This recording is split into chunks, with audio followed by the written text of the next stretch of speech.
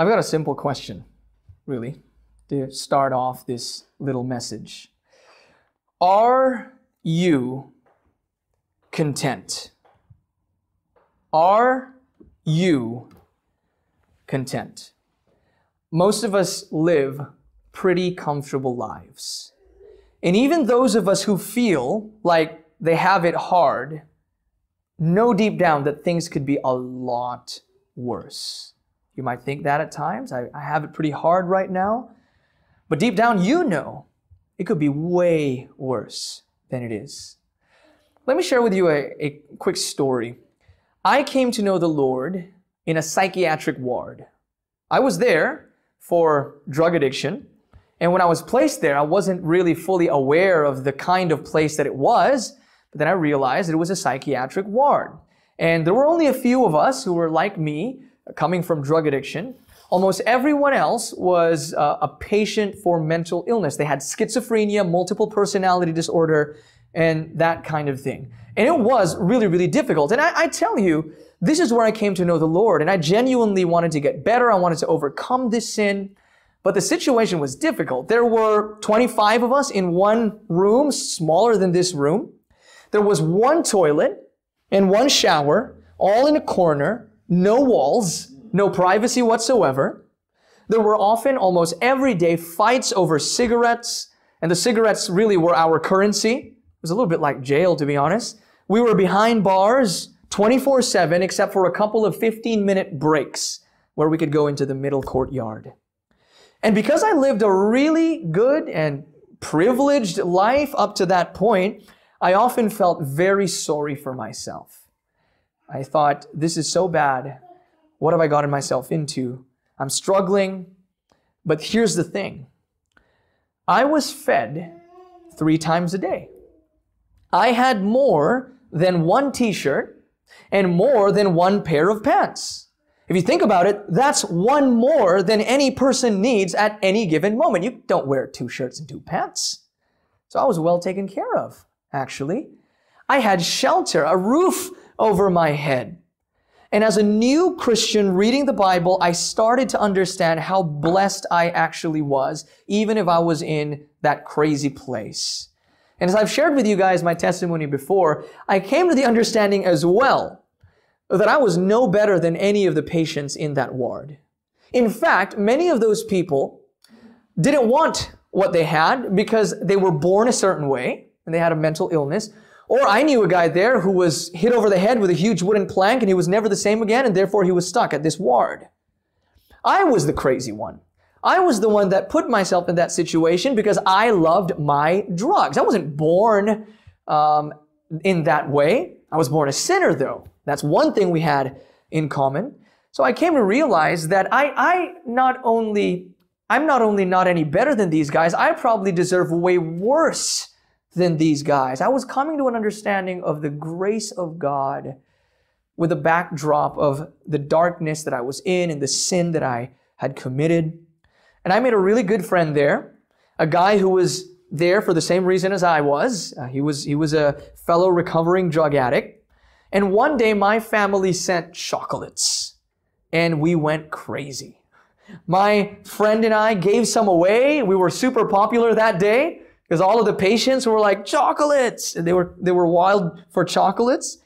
And then we kept a few, my friend and I. We put them in a little cup and we placed them under our beds, hoping that they would stay cool. There was no air condition or anything like that. There were just bars and it was pretty sunny in the Philippines. We're hoping they would stay cool under our beds. And we promised to wait until the end of the week before we ate them together.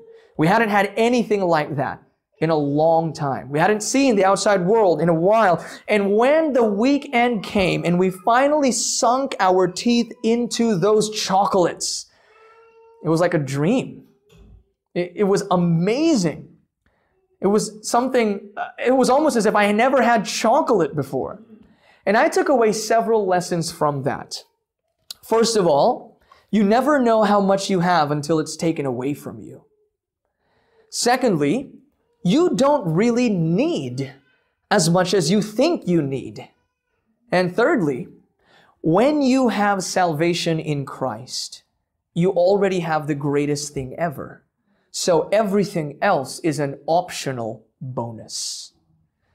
But many who call themselves Christians don't see things that way. I, for one, was like that.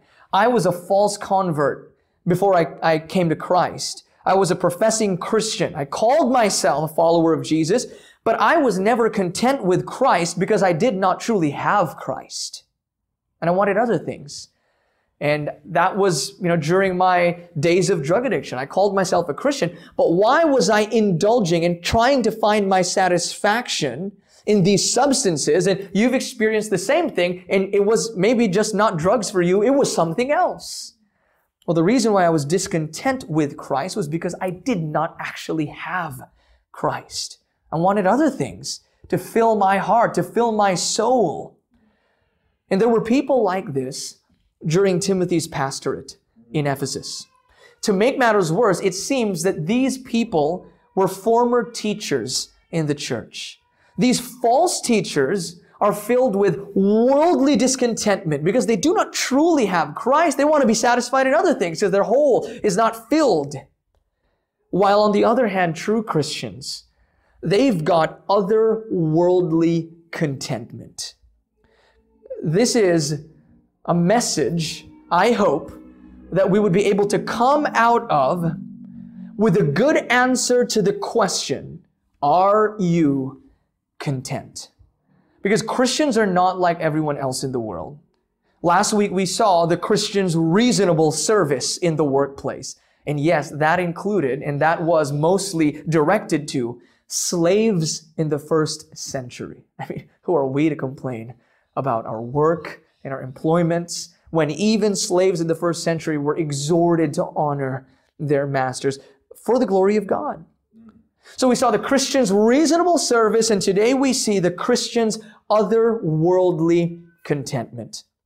The Lord used my time in that psychiatric ward to teach me what verses 7 and 8 in our passage really meant. Turn there. For we brought nothing into the world, and we cannot take anything out of the world. But if we have food and clothing, with these we will be content. The Lord used that experience to teach me what these verses meant experientially, to come up with an answer to the question, are you content? So please, let's participate in this sermon. Let's try to get out of the other end of this sermon with an otherworldly answer to that question. Before we get to the Christian's otherworldly contentment, though, we need to look at the false teacher's worldly discontentment. And that is really what's going on with them. They are a discontent people. They are not satisfied. And this is nothing new to Paul's first letter to Timothy, these false teachers. In fact, they make quite a few appearances in this first letter to Timothy. In chapter 1, verse 3, Paul said, charge certain persons not to teach any different doctrine. In chapter 1, verse 11, that is, those are people who are teaching things which are not in accordance with the gospel of the glory of the blessed God with which I have been entrusted. And remember, Paul keeps on connecting sound doctrine, healthy doctrine, with godliness. The two come together. In a previous passage, he exhorted Timothy, train yourself for godliness. It's so important for Paul to maintain healthy doctrine. It's vital for the health of the church, and that's why in the end of our last passage, in verse 2, there's a sentence that's inserted in the end of verse 2. Teach and urge these things. Teach and urge these things, healthy teaching, over and against these guys who are trying to be, chapter 1, verse 7, teachers of the law. This is one of the reasons why elders must be, chapter 3, verse 2, able to teach. Now turn with me back to chapter 4. Go back to chapter 4 and you will see in verse 11 that Paul is telling Timothy, command and teach these things. In verse 13, he says then, devote yourself to the public reading of Scripture, to exhortation, to teaching. Why is he saying these things? Well, there's an opposition. Go back to verse 1. Some have devoted themselves to what? Teachings of demons. That's what false teaching is. It's really the teaching of demons. That's why if you go down to verse 16, we see, keep a close watch on yourself and on the teaching. And you go to chapter 5, verse 17, those who labor in preaching and teaching are especially worth of double honor. This is huge for Paul. This is huge for the church. And even with all of these exhortations, there's still false teaching. The teachings of men like Hymenaeus from back in chapter 1 is said to spread like gangrene and upset the faith of some, according to Paul's second letter to Timothy. The false teachers tried to continue, and he used a medical term, this idea of spreading like gangrene. It gets worse and worse, and in the end, you're going to have to amputate before things get any worse. In today's passage, we learn more about these guys. We learn more about these wolves, their teaching, their character, and their fruit. What is wrong with their teaching, their character, and their fruit? Well, here's the thing. All of it is corrupt. Some of it can look good, sound good, but at its core, it's corrupt. They've got corrupt teaching, corrupt character, and therefore they produce corrupt fruit. Let's first look at the corrupt teaching in verse 3. If anyone teaches a different doctrine and does not agree with the sound words of our Lord Jesus Christ and the teaching that accords with godliness. So this is what the false teachers are like. They're not sound. By the way, sound really means healthy. It's another medical analogy. So there's sound teaching, which promotes health and well-being and growth and spiritual flourishing. Then there's false teaching, which is, again, medical, like gangrene, which spreads, which infects, which corrupts, which needs to be amputated. Sound teaching is that which agrees with the words of our Lord Jesus. Sound teaching is that which accords with godliness. So what are the healthy words of our Lord Jesus? Well, you could say that these might be the actual words taught by the Lord Jesus as recorded in the Gospels and sometimes quoted in the New Testament letters. But you know what? Every word of the Bible is ultimately the word of our Lord Jesus. This is all Jesus' teachings. And I think what's actually being highlighted here is that healthy teaching is teaching which originates from and centers upon Jesus Christ. That use of Jesus Christ is very much intentional. Jesus the Savior, Jesus the Christ, the Messiah. And sometimes it's really hard to pinpoint this idea of different doctrine. That's what Paul calls it. All right, it might sound nice and kind of a charitable way of calling out the false teachers, but I'm telling you right now, it's not a nice thing to be said that you're teaching a different doctrine. It's not a good thing because you're saying that you're teaching something that is different from that which Jesus promotes, from that which comes from Jesus and is centered upon Jesus. You're teaching a doctrine that actually takes our attention away from Jesus. That's what the false teachers were doing. And the difficulty here is that it's sometimes very difficult to pinpoint different doctrine because it can sound biblical.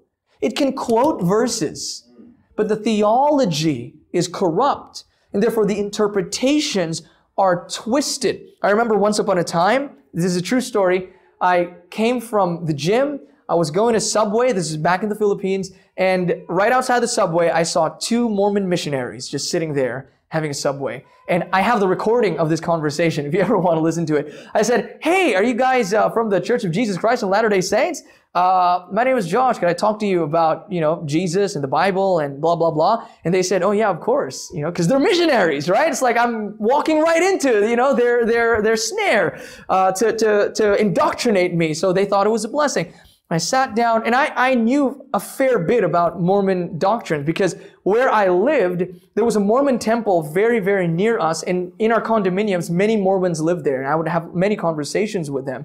So I started to bring things up and, things were light at first. Then we start to get to a lot of deeper things like, so guys, tell me more about Jesus being the spirit brother of Satan, you know, that kind of thing. Tell me more about what you guys believe when it comes to having to join the Church of Mormon and going through your processes and what happens there and all those things. And I would ask some of the more controversial questions, those questions and those things that I think very clearly deviate from biblical Christianity. And very often, the missionaries would say this, oh, that's a deeper doctrine.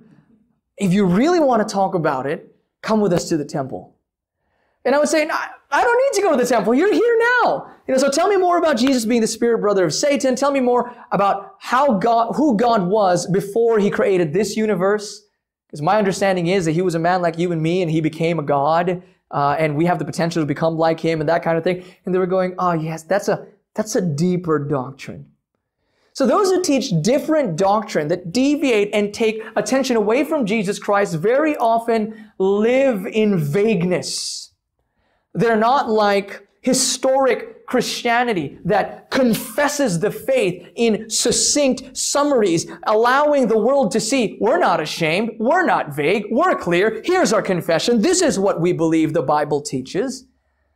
They like to be vague, and they guise it in this idea of mystery and this idea that this is a deeper doctrine. You won't understand yet. We've studied this in seminary for many years. You should come to the temple if you really want to know what's going on. And because of that vagueness, sometimes different doctrine is difficult to pinpoint.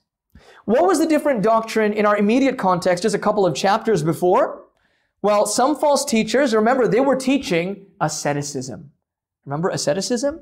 The idea of self-denial as a means to godliness, like don't enjoy marriage. Remember that? Right? You like this one.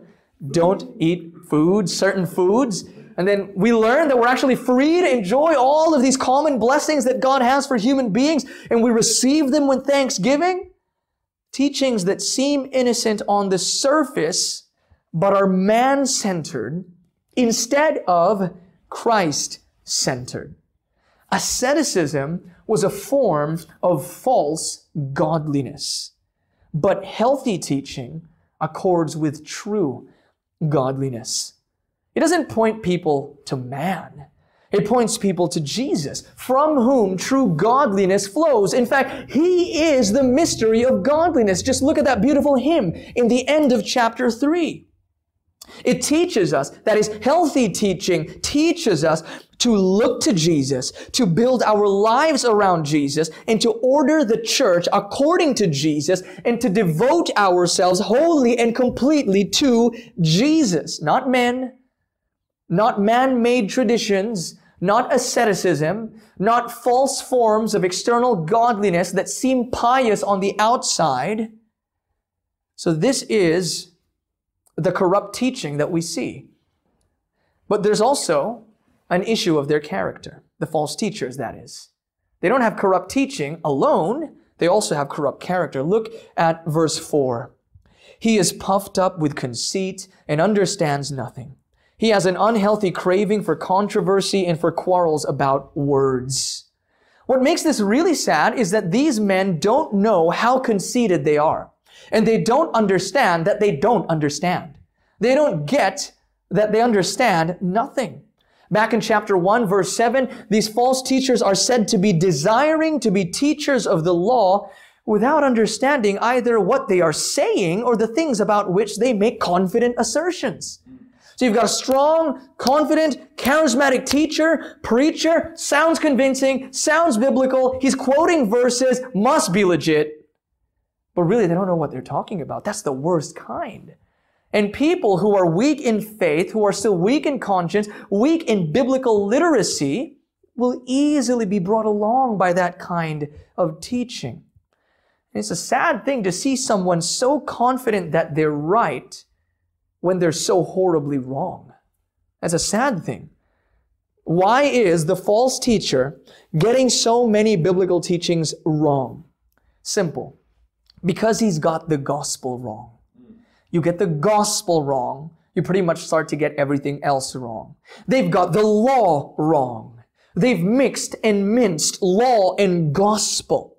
They did not understand how law and gospel work in God's economy. And that's why Paul exposited the law, 10 Commandments, back in chapter 1. You remember that?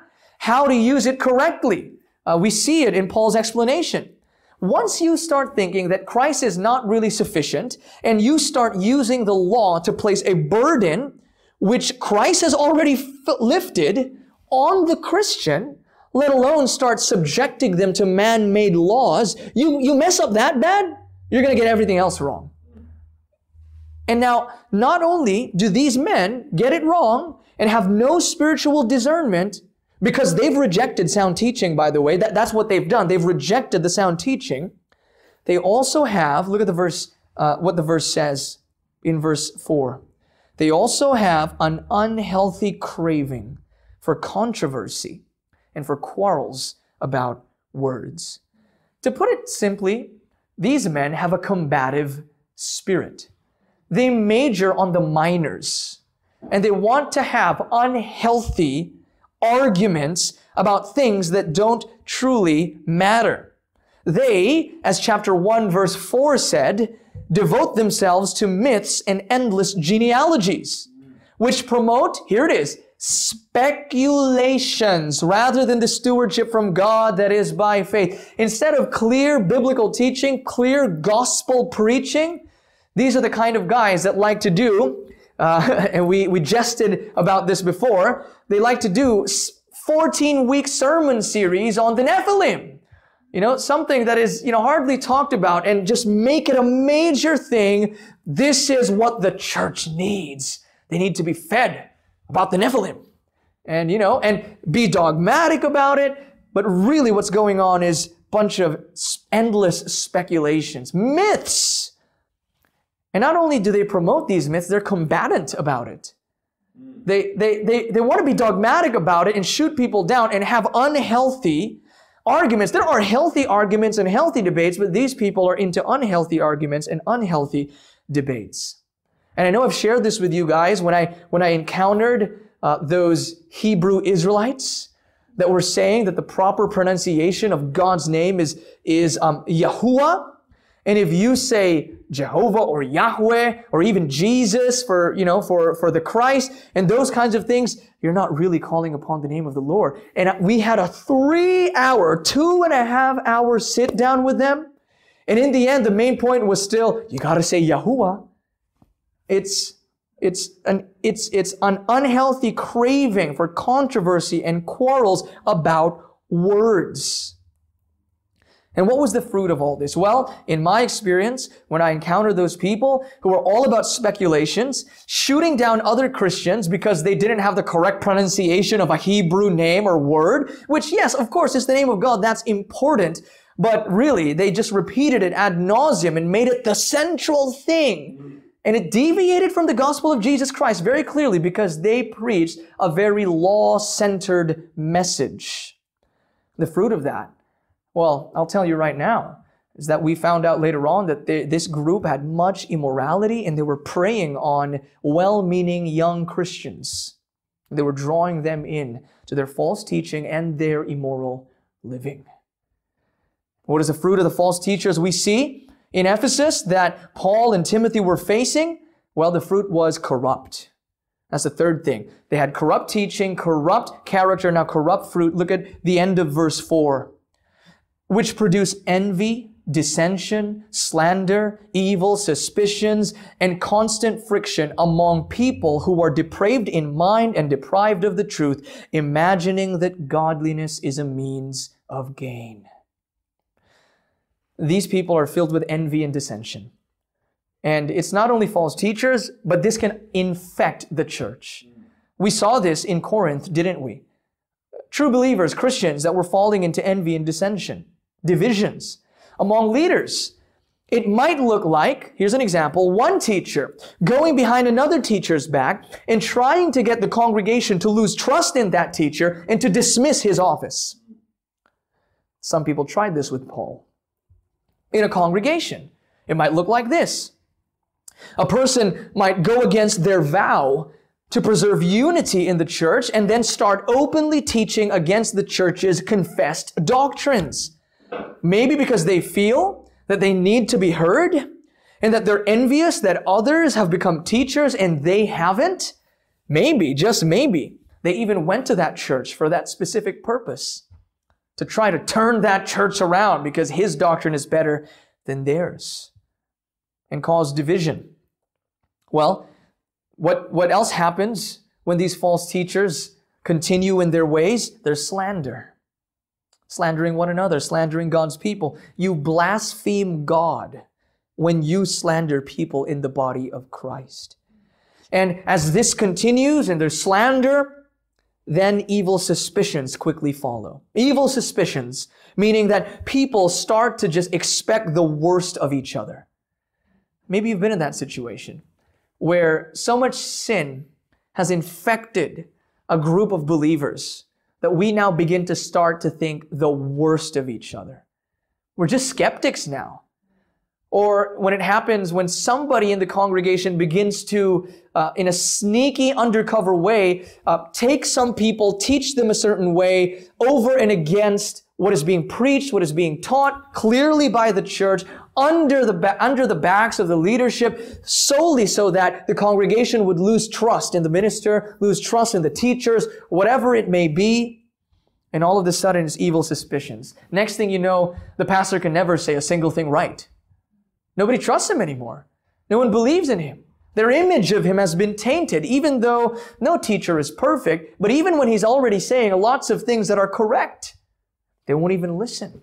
They think the worst. Then this corrupt fruit grows, and then it goes into full bloom.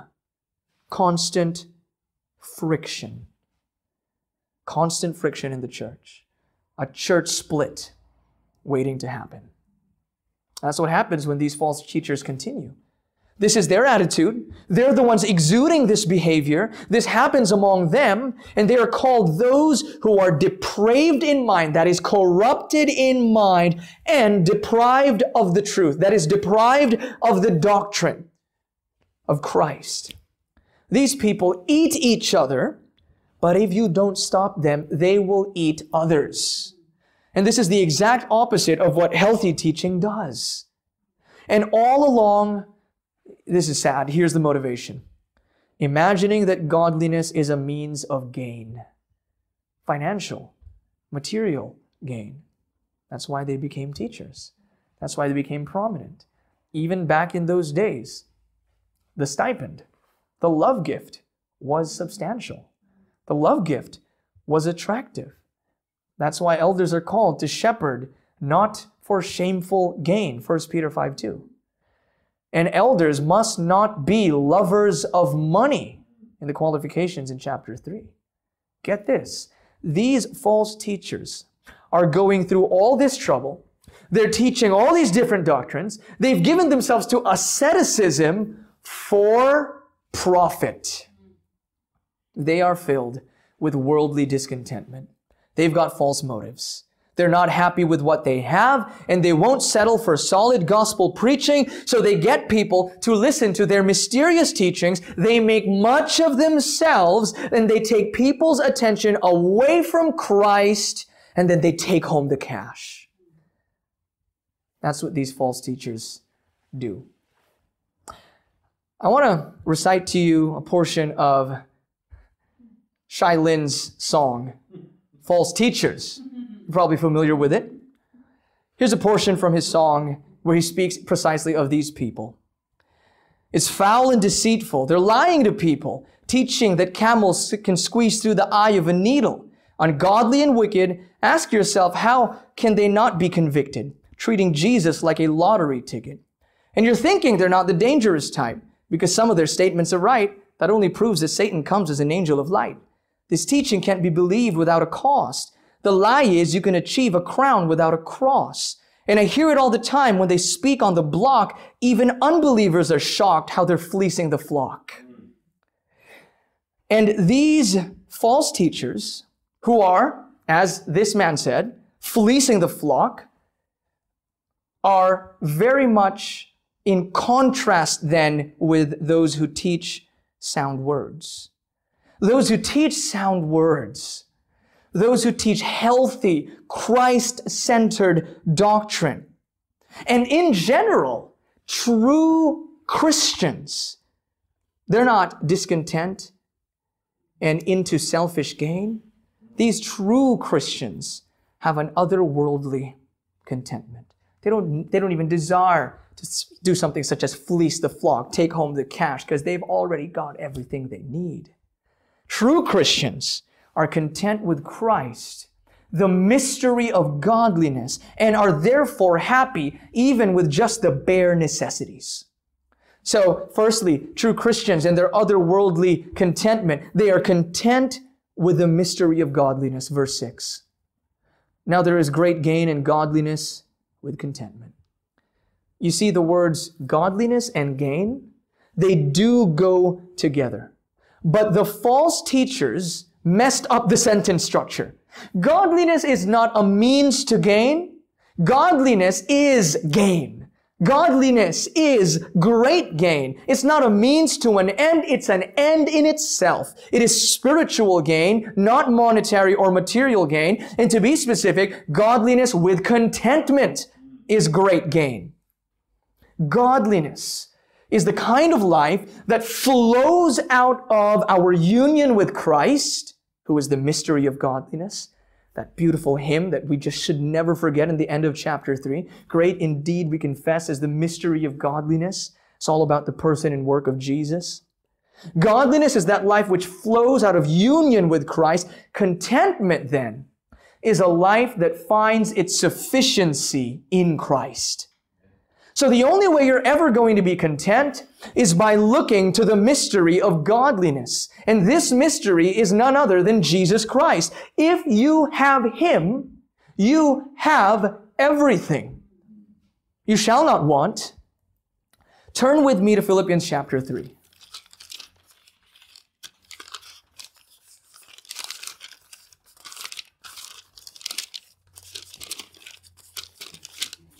Philippians chapter 3, beginning in verse 8. Listen to the words of Paul. Indeed, I count everything as loss because of the surpassing worth of knowing Christ Jesus my Lord. For His sake, I have suffered the loss of all things and count them as rubbish in order that I may gain Christ and be found in Him, not having a righteousness of my own that comes from the law, but that which comes through faith in Christ, the righteousness from God that depends on faith. When you think about it, one of our greatest needs is, yes, forgiveness of sins, but is righteousness. If we're ever going to be truly rich and accepted in the kingdom of heaven, which is the greatest thing, we need righteousness. And Jesus provides exactly that. The thing that we so desperately need, and He gives it to us for free. We receive it by faith. And then it says in verse 10, that I may know Him in the power of His resurrection and may share His sufferings, becoming like Him in His death, that by any means possible I may attain the resurrection from the dead. Behold, Jesus Christ, the mystery of godliness. The mindset here, the mindset of Paul and what he is teaching there is that when Christ died, we died with Him. When He rose, we rose with Him. And because Christ suffered, we should expect to suffer with Him. And all of it is worth it because that's part of being in Christ. And unless you have trusted in Him for salvation, His death is not your death. His resurrection is not your resurrection, and His sufferings are not your sufferings. Godliness and contentment, great spiritual gain, is available to all who have faith in Jesus. You see, when it comes to that precious righteousness which you need in order to be accepted by God, again, you are totally bankrupt. You don't have it. You have nothing. But through faith in Jesus, listen, His righteousness is yours. His treasures are yours. His riches are yours. He is yours, and you are all His. And if we're content with the mystery of godliness, we will be content even with just bare necessities. Look at verse 7. For we brought nothing into the world, and we cannot take anything out of the world. But if we have food and clothing, with these we will be content. There it is. The Christian's otherworldly contentment. Is it because we're just so good at living with little? We're minimalists? No. Actually, we're not good at that. Left to ourselves, we would be discontent every day of our life. We have this otherworldly contentment because something outside of ourselves is fully sufficient. We have this contentment because we could lose everything in this world and still have the most important thing, Christ, redemption, communion with God, fellowship with the Spirit, forgiveness of sins, eternal life. We have been united to one who is infinitely rich, and His riches are yours, and most importantly, He is yours. With Christ, and only with Christ, we, like Paul, are able to say, listen to what he says in Philippians 4:11. Not that I am speaking of being in need, for I have learned in whatever situation I am to be content. I know how to be brought low, and I know how to abound. In any and every circumstance, I have learned the secret of facing plenty and hunger, abundance and need. I can do all things through Him who strengthens me. Through Christ. Christ is ours, and therefore everything in this world, whatever it is, living in much or living with little, is bearable. It is something we can accept with open arms because we have Christ. We are richer than the richest kings and princes in this world, for we have the Son of God. With Christ, even the bare necessities are more than enough. So Christians, are you content? May your answer be, apart from Christ, not at all. But with Christ, I can't help but be content because He is everything. And now, a word of caution is necessary for all with ears to hear. Here's our conclusion.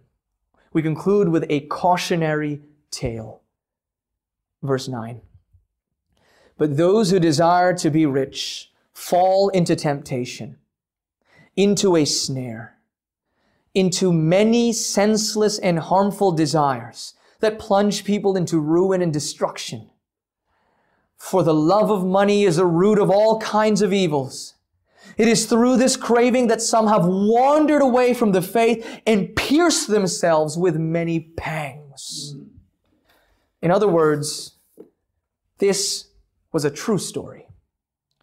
There were some who have gone this route in Ephesus. And Timothy knew some of these people. The congregation likely knew about this.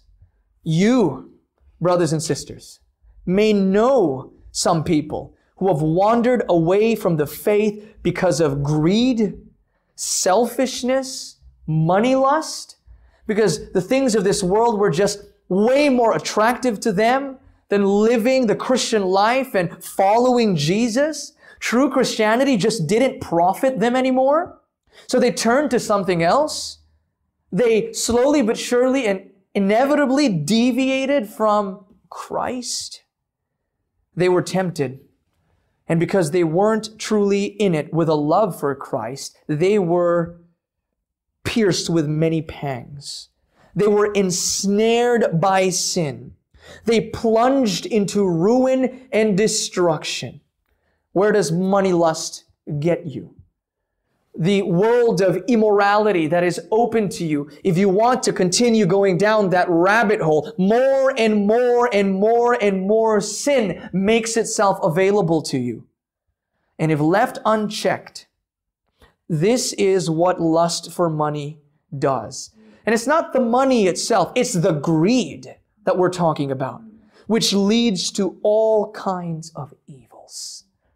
And if you go down this route, this route of greed and worldly pleasures over satisfaction in Christ, you will be pierced with many pangs. What is that talking about? Griefs. A life of unsatisfaction, of discontentment, disappointment, and grief. It should be obvious then that these people, these false teachers who are in it for the gain, who are in it for the money, should be obvious then that they need to be called out. Their errors need to be pointed out. Their corrupt teaching, character, and fruit needs to be made known. And if it continues to spread like gangrene, just like what Paul said, it needs to be amputated. It needs to be cut off, not because we hate people, but because we love God. And we know that we are weak. If we continue to associate with these things and allow these things into our lives, any of us can fall. Be careful when you believe that you're standing strong, lest you fall. I want to let Shai Lin have another word in, because he mentions this passage again in his song, False Teachers. It should be obvious then, yet I'll explain why it's in. The Bible, it's in 1 Timothy 6:9-10. It talks about how the desires for riches has left many souls on fires and stitches, mired in ditches. Tell me, who would teach you to pursue as a goal the very thing that the Bible said would ruin your soul? Yet they're encouraging the love for money. To make it worse, they've exported this garbage into other countries. My heart breaks even now as I'm rhyming. You want to know what all false teachers have in common? It's called selfism, the fastest growing religion. They just dress it up and call it Christian. Don't be deceived by this funny biz. If you come to Jesus for money, then He's not your God. Money is. Jesus is not a means to an end. The gospel is He came to redeem us from sin. And that is the message forever I yell. If you're living your best life now, you're heading for hell. But if this is not you, if you're not in it with this false motive, if you're not here because of greed, I don't even know what you would gain anyway from what we're doing, being worshipers of God, being disciples of Jesus Christ. If the Lord has so turned your heart from being lustful and money hungry and greedy and selfish and in love with worldly pleasures and has converted you to Christ, if you've come to Him and have fallen in love with His beautiful person and have rested in His finished work, you need not fear. You will have hard times, but you will be taken care of. You will experience great loss, but you will always be provided for. So let's conclude with a word from our Savior Jesus. Turn, please, to Luke chapter 12. Listen to your Lord. Listen to your King. Listen to your Savior Jesus in Luke chapter 12, beginning in verse 27. Consider the lilies, how they grow. They neither toil nor spin. Yet I tell you, even Solomon in all his glory was not arrayed like one of these. But if God so clothes the grass, which is alive in the field today and tomorrow is thrown into the oven, how much more will He clothe you, O you of little faith? And do not seek what you are to eat and what you are to drink, nor be worried. For all the nations of the world seek after these things, and your Father knows that you need them. Instead, seek His kingdom, and these things will be added to you. When you are not content, you are filled with worries. The antidote, according to Jesus Christ, for worry, the cure for worry is finding our sufficiency in God, in all that He has, in trusting that He owns everything, and in knowing that He loves His children, That if He's clothing the animals, what more will He provide for you and take care of you and sustain you? Because He is a loving Father. There's no need to worry. There's no need to be discontent. He continues in verse 32, "Fear not, little flock, for it is your Father's good pleasure to give you the kingdom." You're thinking about needs. You're thinking about the necessities of life. You're killing yourself worrying about some of your provisions, and some of these things are not even needs, they're really wants. And you're losing sleep over it. You're worried. You don't know how you're going to continue. You're scared. Jesus goes above and beyond saying, don't worry, there will be bread tomorrow. Don't worry, you'll get clothes. Don't worry, you'll have a roof over your head. He could have just said that, but He goes above and beyond and He says, "Fear not, little flock, for it is your Father's good pleasure to give you the kingdom." Just give you. That's everything. That's the kingdom. Sell your possessions and give to the needy. Provide yourselves with money bags that do not grow old, with a treasure in the heavens that does not fail, where no thief approaches and no moth destroys. For where your treasure is, there will your heart be also. Are you content? May Christ be your contentment. May your contentment be found not in this world, which will soon pass away, but in something much greater, in the kingdom of God. Please pray with me. Our Father, our loving Heavenly Father, our God who looks upon us with love, who sees us clothed in the righteousness of your Son, Jesus Christ, who cares for us, provides for us, sustains us, blesses us, loves us with an everlasting love. Oh, our Father, thank you for making yourself known to us in this way. Thank you for using human family relationships as parents and children, a father's love for their children, to give us a tiny glimpse of the love that you have for your people. Lord, may we not be people of little faith. May we trust that you've got our backs in this difficult life, that even in pain and suffering and great loss, you are with us, that you sustain us. Make us content. Because of our sin, we don't want to be. We want to find contentment in other things, but please, Lord, stop that from happening. Sanctify us that we may not find any contentment in things of this world, but in Christ alone. Help us to know and understand and cherish and rejoice in the fact that our sufficiency is in Christ. Please, Lord, may we not be the same coming out of this message. May our discontent hearts be refocused towards Christ, who is everything. We pray all of this in Jesus' name. Amen.